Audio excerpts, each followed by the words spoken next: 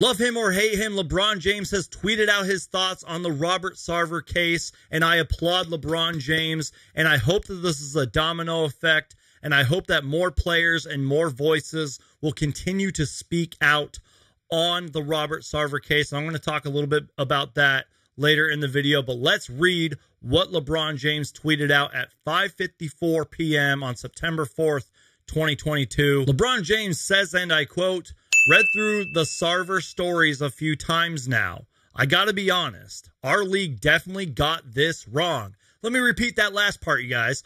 Our league definitely got this wrong. I don't need to explain why. Y'all read the stories and decide for yourself. I said it before and I'm gonna say it again. There is no place in the league for that kind of behavior. I love this league and I deeply respect our leadership. But this ain't right. There's no place for misogyny, sexism, and racism in any workplace. Don't matter if you own the team or play for the team. Let me repeat that last part there. Don't matter if you own the team or play for the team. We hold our league up as an example of our values, and this ain't it. Amen, LeBron James. Hallelujah. You are the king of the NBA. Amen. You guys, I truly hope that we continue to get players, NBA players, some of the biggest players in our league, to continue to tweet out and speak out about this. I cannot wait for NBA Media Day, especially for the Phoenix Suns. Normally I kind of like back up our players and coaches when the media asks them like certain questions and everything, but I hope that the media brings the fire, because it's not even going to be the local media that's going to be there. It's going to be the biggest reporters and ESPN and all that. You know that most of them are probably going to be at Media Day to talk about this Robert Sarver stuff. And I am so excited to see what happens, you guys, because unfortunately, Robert Sarver put us in this situation due to his actions and his behavior.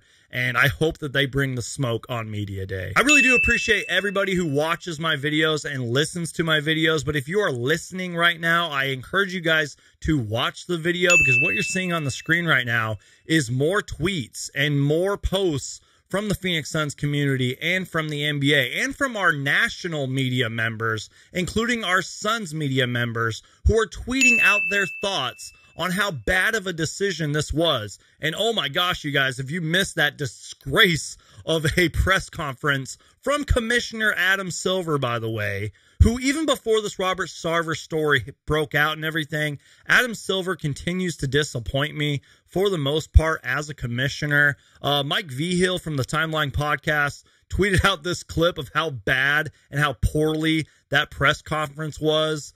I'll just let you guys listen. It was pretty bad, you guys. If an owner is found by a league investigation to have repeatedly used racist language, demeaned women, bullied employees, twice used nudity to embarrass employees, and, quote, believed workplace norms did not apply to him, unquote, and ran an organization that had a hostile workplace and was found to be discriminatory towards women, and he's allowed to retain ownership of the franchise, where does the NBA draw the line as to who they believe should no longer be allowed to own and run a team? I think every one of these situations is going to be different. They're going to be fact-based, and as I said, I think you have to look at the totality of circumstances. You're looking at behavior over an 18-year period. I do believe that Mr. Sarver clearly has evolved as a person over that 18-year period. I think much of the behavior in question stems from much earlier in his tenure as an NBA owner. And I think what your litany leaves out are many very positive things he did as well. So instead of me just complaining about how bad that press conference was from Adam Silver, I just want to encourage the voices of the Phoenix Suns community to continue to speak out about this. And by voices in the Suns community, I mean whether you're a fan or a media member or you have a Suns podcast or whatever the case may be, if you are a voice in the Phoenix Suns community, I encourage you guys, I lift you guys up to speak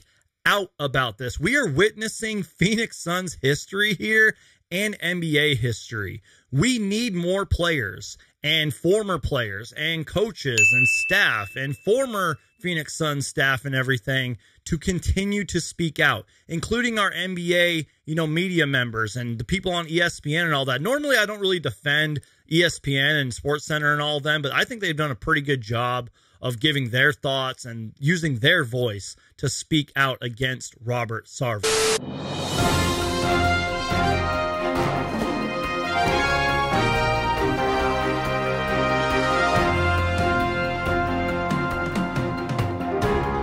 And look, in the very small chance that anybody from the Phoenix Suns is watching this video, whether you're a player or a player's agent or a family member of a player or somehow you represent the Phoenix Suns, if you are watching this video, and I tweeted this out earlier, and I truly mean this from the bottom of my heart, you guys, I challenge our Phoenix Suns players and staff and the community to continue to speak out.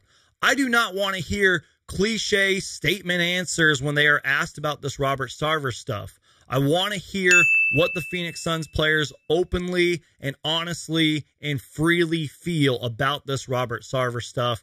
I don't want to hear a cliche answer. I don't want to hear a cliche statement. I want the truth. Speak honestly. I encourage you Phoenix Suns players and staff to continue to speak out about it. That is it, you guys. I am done ranting. I encourage you guys to Hulk smash that like button and do me a huge favor, you guys, and share this video because it really does help support the channel and it really does help support me.